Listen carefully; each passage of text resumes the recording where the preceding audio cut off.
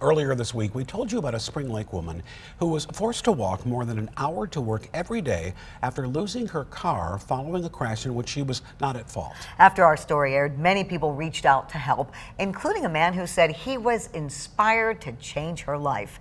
13 on your side's Keely Lovern met with a woman again today and joins us now with details on what turned out to be an emotional surprise, Keely.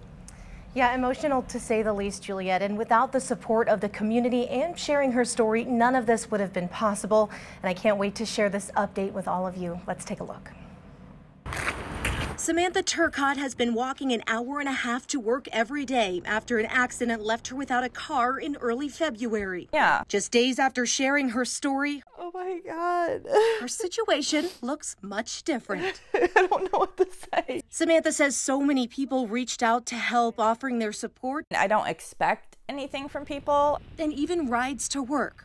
I just kept trying to stay strong, knowing that there are good people out there. Samantha says she never wanted to ask for money or charity, but instead just share her experience in hopes of inspiring others. When I saw her with those two kids and I saw her smile, I said, this is a woman who's really living the role, and she loves her children. Within hours of seeing her story, an anonymous donor came to the WZZM news station. So to me, it says, I got to do something about this. The gentleman asked us to give Samantha a check for $10,000. She opened it on Wednesday morning. Samantha couldn't believe it. No. No. Samantha, Oh my God. I know it's been a trauma for you. And although he didn't want to be involved, the man had this message for her. I want you to know there are people out there in the world who hold you very sacred. Jesus loves you. God made us all to love one another. You deserve it.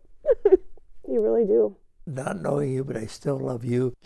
I actually just had someone from a dealership get a hold of me and said that if I could come up with so much, they'd have a vehicle for me. She couldn't do that an hour and a half if she didn't have the love in her heart for those two kids.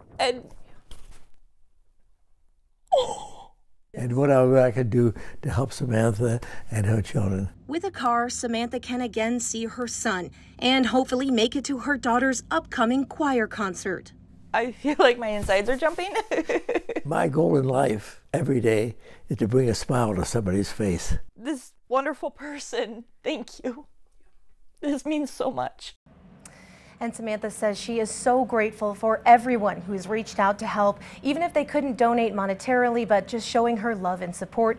She also says she'll send me an update when she gets her new car.